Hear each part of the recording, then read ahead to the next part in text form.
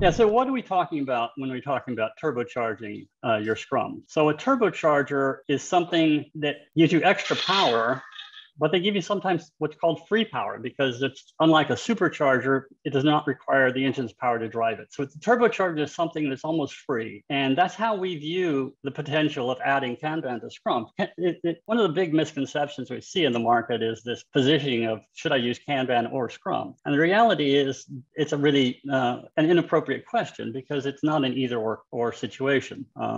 Kanban is an approach for improving your process. And it always is a case of starting with what you do now. If you're currently doing Scrum, then Kanban is an approach which can be used on top of Scrum to make your Scrum better. And essentially, this is what we're talking about with a turbocharge. So we can improve your team's performance without costing a ton of energy. And why is this an issue? Is because we see that there's a lot of challenges in the world with Scrum implementations.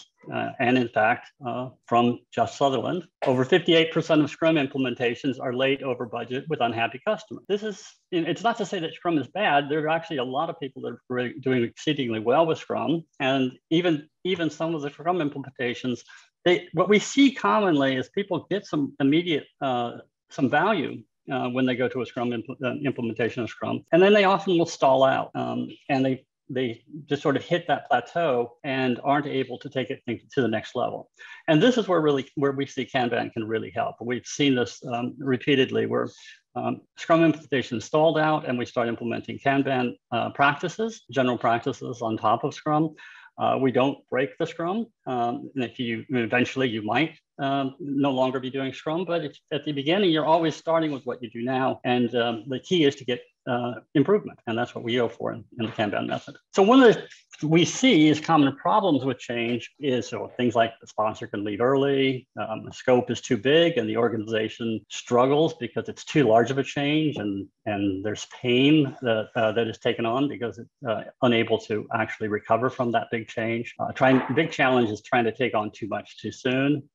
The change can be unclear. We've got too many things going on, or this is the third or fourth time we're doing it, or it's been forced down on it. Really don't have buy-in from everyone. So these are some of the challenges we see. Anyone have any other ideas or things that they've experienced in terms of challenges, implementation and change, perhaps resistance that they've encountered? And just throw them out in the chat. Keeping up with the practice, that's a good one. Any others? Bad habits? Or habits that just don't change. That's another challenge for sure. Yeah. Being stuck in a rut. Right. Ceremonies and administrative duties. Yeah. Anyone encounters a problem where you dutifully hold the retrospective, but nothing ever happens? That's good. Don't blindly follow Scrum. Try to adjust according to project needs. That's common sense. Feeling overwhelmed. That's a great one. Lack of psychological safety in terms of the change itself. These are great. So Todd, do we want to move to the next item here? Yeah, I'm thinking maybe you take this one because this one's got builds on it. It's going to be easier to you take it. Got it. No problem. So Todd and I tag team a lot of people. So this is kind of us just doing our thing here. So, okay. So, we've got these kind of things that we're talking about with change. And you can talk about, for example, different agendas, lots of psychological safety type things. That was a great one, by the way, for the psychological safety, because I think what we want to assume in some ways from really a change perspective is that we think, hey, we want to increase our capability in some way. That's going to take some time to do that, right? We want to maybe, in the Scrum world, maybe we want to increase the number of story points we take on, or we want to possibly reduce the number of defects that we have coming out of our environment. So that's a capability thing, right? And we like to assume that in some way that's going to take a certain amount of time. Let's say 2 weeks, 4 weeks, 6 weeks, maybe 2 months. And so we think it's going to be pretty linear. We think, hey, from A to B, this won't be too hard for us to do. It's a pretty logical thing to say we're going to do a few things to change how we're behaving, and then suddenly, boom, we'll be where we need to be. But the reality typically is more something a little different. So the reality can be something a bit more like this. We're cruising along, we introduce this new change to what we're going to try and do. For the Scrum people who do software development, let's assume test-driven development is the activity here, or maybe limiting how much you do. Either way, this is a change you're introducing. And so you're going to find yourselves basically dipping down in terms of capability. What you could do before is now actually even harder to do with this new thing that you're adding in. So you have this dip, and I saw someone here, Lynette, call it about the J curve, right? Yeah, so this is typically what's called the J curve in sort of the science realm. And basically what's happening is you're losing a bit of safety here. So you're basically taking away what was normal, and you're kind of making things a little bit riskier for people. They don't feel as safe. They feel like things are challenging now. They're harder. This requires patience as well for them to bear through it and get through it and really develop that new habit or to adopt that new practice or that new behavior. So now we're running into problems because right over here on the right side, there can be failure. I'm assuming some of you have been around some of these things before where they say, hey, let's take on this new thing, and then you fall down trying to take it on. Some of you probably have been involved in larger scale changes inside organizations, like let's do Scrum for like 8 different teams, and no one really knows quite what to do to begin with. They try to do it and they may fall back. For example, I said test-driven development, that could be the same thing as well. We're trying to get test-driven development set up, but we're falling down occasionally here and there. It's hard for us to get started, basically. And so we decide effectively to roll back. We give up on this change and we sort of lose that momentum, and we still hold on to that lack of safety sometimes. We see that happening from time to time as well. In terms of Turbocharge, Todd, do you want to jump into this part right here and kind of play with the information? Yeah, so given that we're going through a change and going through a key part of the Kanban method is the idea of evolutionary change, managed evolutionary change. We start with what you do now, and we make small incremental changes. And the whole idea of the small incremental changes is really to minimize the 2 impacts of the J curve. By making them small, we're not encountering so much risk. And also by making them small, we make them happen over a much shorter period of time. So this is a Kanban practice. There's a number of Kanban practices, core approaches in Kanban. And all of these are things which can be used, many of which are entirely complementary with Scrum, but then can also take it further. And this is where the turbocharge comes in. So with the Kanban method, we talk about 6 key areas, 6 general practices that are key to the Kanban method. One of them, making policies explicit. This is common to many people in the Scrum world, such as things like definition of done. But we make the point that we make as many of our policies explicit so we know how the service delivery is happening, and it describes how the team of teams are working together in order to make their service delivery happen. Visualization, of course, many people mistakenly believe Kanban is only about visualization. Visualization is a key part. We want to unhide things. We want to make things as visible as possible, and not just the board, which has the Kanban board concept that many people think they're using Kanban because they have the Kanban board, but visualization beyond that, making metrics visible. Everything that we can, in fact, also making the policies explicit including them in the visualization. A high recommendation is to make those policies part of the board so that they can be reviewed regularly. Limiting work in progress. A key part of Kanban is limiting the work in progress along the flow of the work. And the key reason for this is if we limit work in progress, we can have very predictable systems. Kanban systems can be incredibly predictable. One of the things that surprises people who have come from the Scrum world is that in the Kanban, it's very rare, it's frequent to not involve estimation of any sort, any upfront estimation. And this is, many people have been trained to feel that estimation has to happen.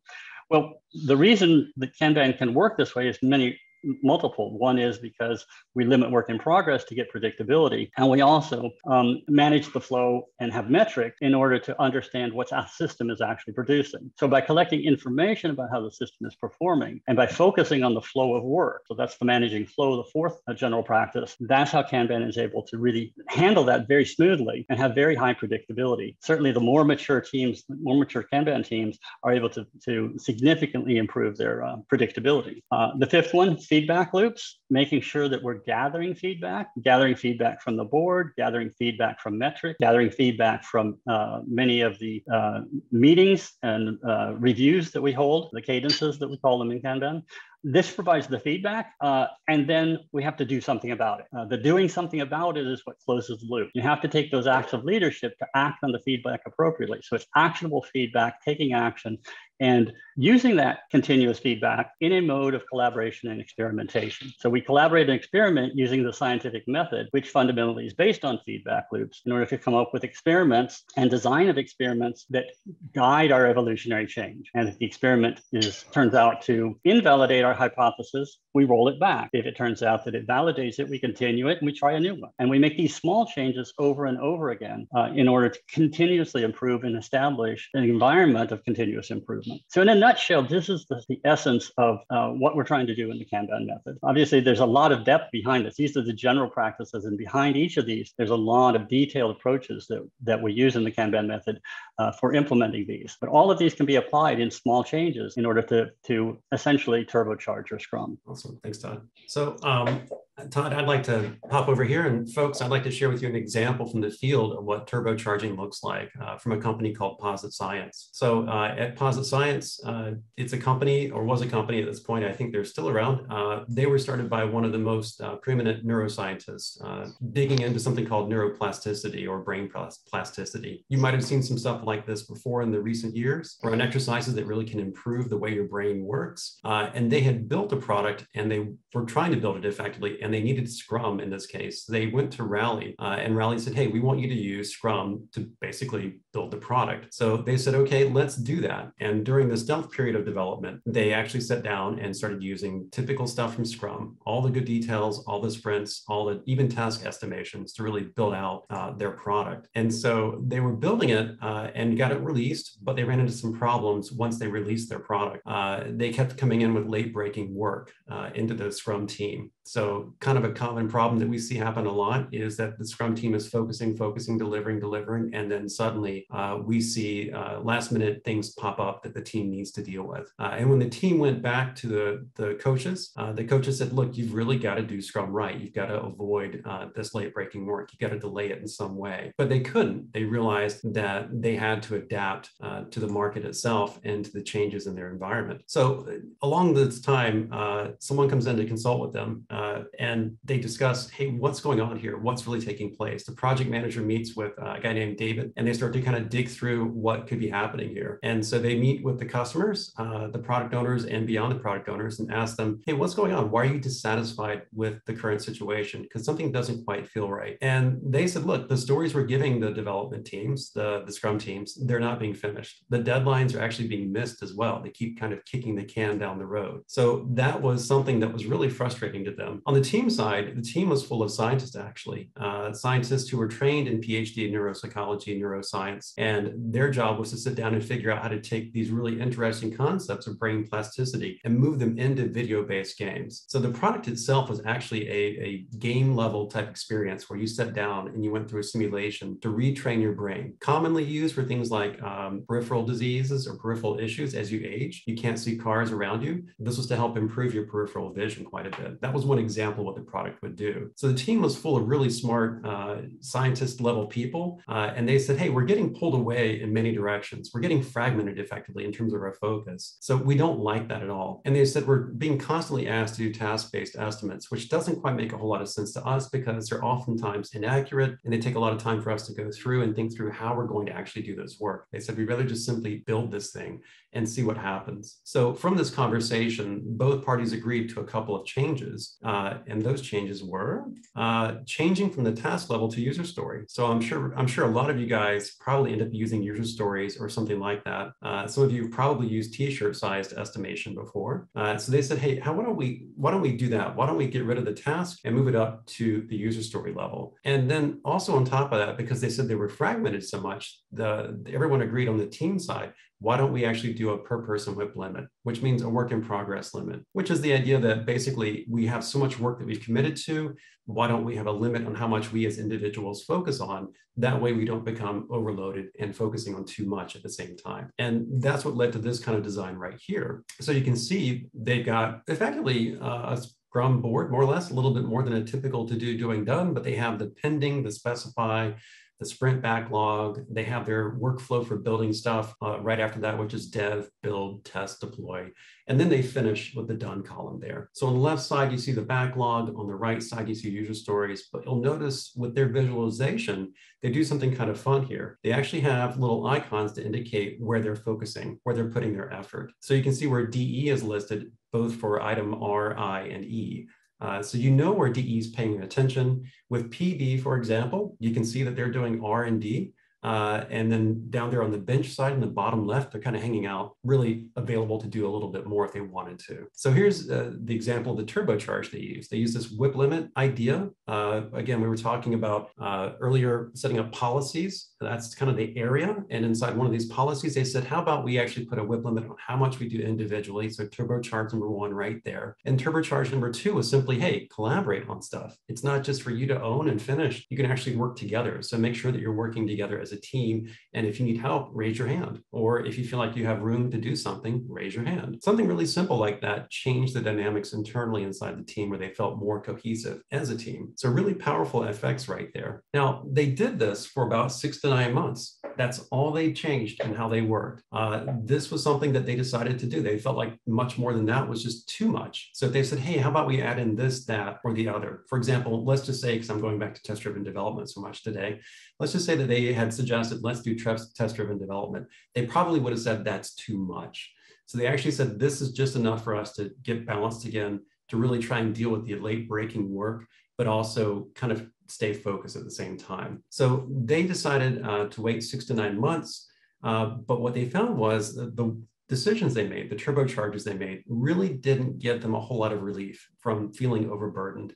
It gave them a really strong sense of what to say next. They actually had a better context in which to express their frustrations. So something we do in Kanban that I showed you guys a second ago was this idea of the dissatisfactions. So we typically go out and look for that. We say, hey, what are the problems you have? So they ran it again. This guy named David came back and sat down with the project manager, the team, and the customers as well, and said, what are the challenges you're running into? Now the customers had more to say. They said, hey, look, still, the stories aren't being finished, the deadlines are being missed, but now we're being told you're too busy to discuss new work. So the team is actually not allowing us to engage with them anymore as much, more or less. So this is a big problem for them. And then on the other side of it, with the actual team itself, the team said, hey, we know a lot now. We understand our situation a lot more, and we have a lot more frustrations and issues to describe here. So they said we have too much context switching.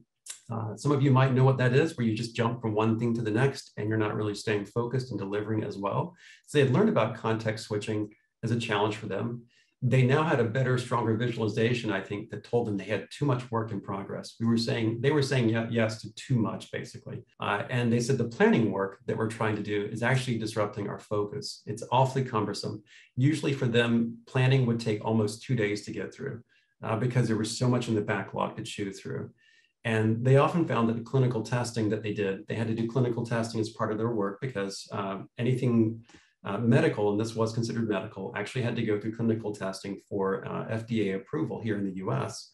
And they said the workflow for that clinical testing is really unbalanced. Sometimes there's nothing there, sometimes there's too much there, and we can't get testing done. So we feel like testing is not reliable in this case. And then there was a massive workload at the start of each sprint. They felt that pressure that a lot of teams can feel sometimes. They've put a lot in the backlog for the sprint, and suddenly they feel like there's just so much there for them to get through. So they felt like there was a lot of pressure to go, go, go, and not necessarily focus the way they wanted to.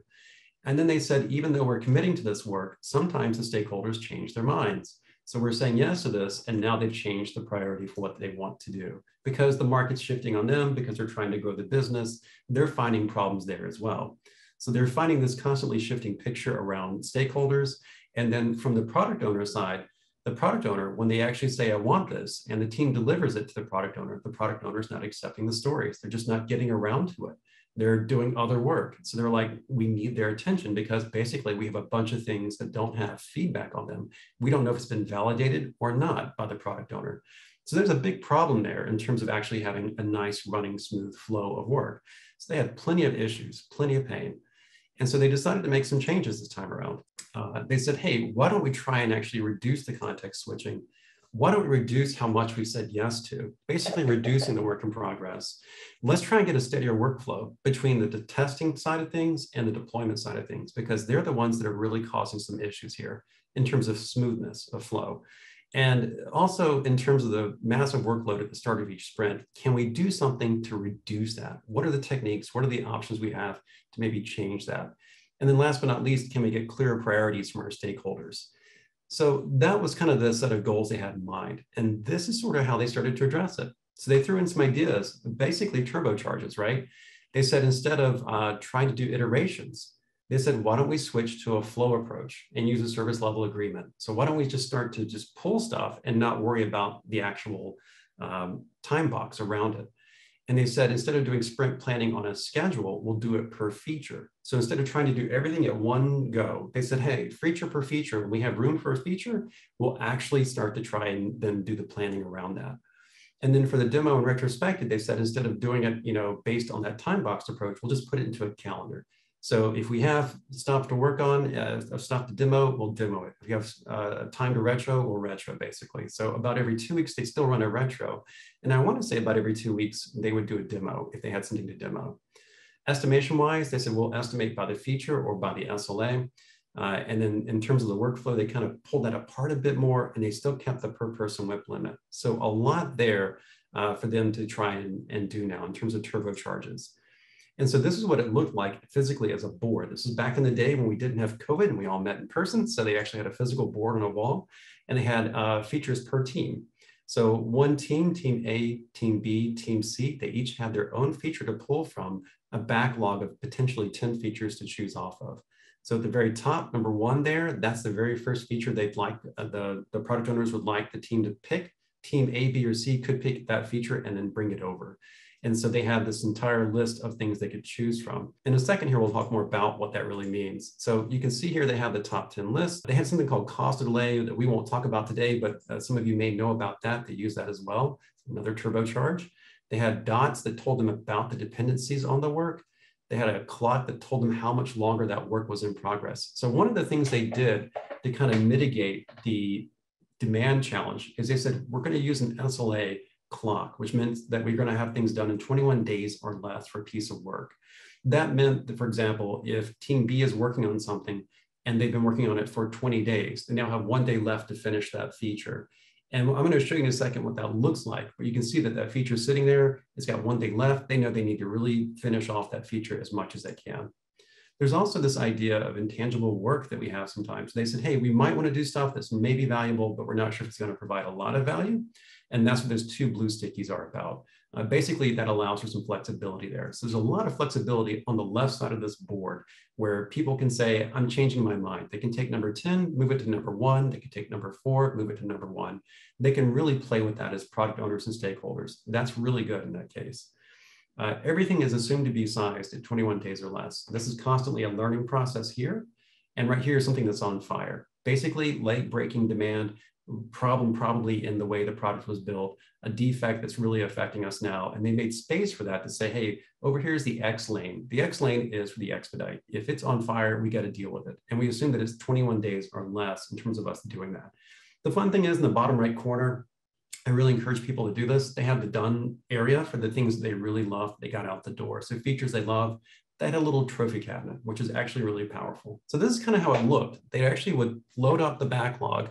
There was no limit here for the feature backlog. And then they would load them into the top 10. These are the product owners and the stakeholders primarily saying, yeah, these are the things that we really want to get done. And then if the team had capacity, they would then pick the first 1, 2, or 3. They'd bring them over. And what they would be doing here is breaking down the features into user stories. The bet that they made was effectively they could pull a feature in, break it down, and deliver it in 21 days or less. And they had ways to mitigate that. But you can see here now, they actually have a WIP limit in place to pull work through for in progress, test, deploy, and accept. So they had 3 features, limit of 3 stories basically, or features in progress, a limit of 3 stories for testing, a limit of 2 features for basically deployment, and then finally 5 for the acceptance test. And this is kind of how the board looked actually. So you can see here, they've got pretty much a nice little layout here of the features in the top left, as well as the top 10 on the top left. And then all the way to your right are basically a breakdown of the features into user stories. And you can see how this loads up more or less into a very detailed picture of what they're trying to get out the door. And one thing they did to kind of keep the acceptance testing working, they had a nice little turbocharge here of basically saying, let's put a WIP limit on this so that if we basically don't finish this work, if the user acceptance test doesn't happen, we can continue to do other work in the meantime. But as time goes on, if that work still isn't accepted, then deployment will probably stop because deployment is done. QA will probably finish their work and test, and then they'll wait. and then the work in progress will eventually become finished and they'll wait. So this actually shows a sign of pressure building up on the user acceptance test, but it's also a visual element too. So keep in mind, one of the key things here is that the acceptance column and the board itself sat between the coffee machine in the office and the offices of the executives. So the executives got to walk by this board every time they wanted to get a cup of coffee. And sometimes they would actually look at the acceptance column, and they were told to basically to keep an eye on that. So if something didn't move there, they'd reach a hand out, basically wave a hand at the product owner and say, hey, have you accepted that story yet? So there was always kind of this nice pressure being placed on the product owner to finish accepting that work. There was also, again, this WIP limit here for deployment, which actually allowed deployment to run more smoothly. So they didn't have to overly focus on too many things and trying to get too much done. 2 was a nice number for them. And last but not least, within the testing piece, the testing group actually had a WIP limit of 3 because that actually allowed them to stay focused on testing out certain clinical components of the software to make sure it was valid. So this actually allowed for smoothness to happen right here for the layout. And last but not least, we talked about the expedite thing. This is something that had a due date attached to it. So it was due by a certain date. It's a feature they wanted out or a bug they wanted to have fixed. They didn't get it started early. And so it got elevated to the highest focus. They said, okay, we need to make sure we solve this one right now, but we don't want expedites typically. But this allowed for that to happen so they can go back and learn and say, how do we prevent expedites from occurring again? We want to try and reduce the frequency of gotchas, basically. So back to the challenge briefly right here. Again, we want change to look like this. We believe we're going to end up right around here. But as we start to play with change, we realize we're going to dip down pretty hard. The bigger the thing that you want to do, the harder the change, possibly the more time it takes to work through it. And so you lose that safety, you lose that patience, and you can quite likely fail here. So I wanted to follow back up really briefly with the positive science. When they actually did those turbocharges, they found that everything started to work a lot more smoothly. They found that they were able to deliver software in a reliable manner. That's something we didn't get the chance to cover today. But they did use those turbocharges, so that's kind of how it worked for them. So instead of trying to say, let's do all these things all at once under like 2 months time frame, they said, okay, let's try and add things in and see which things really work for us and try to evolve little by little with these turbocharge approaches to go just from typically doing Scrum to something maybe more than what we intended on with Scrum to really what fits for our market and what fits for our need for delivery.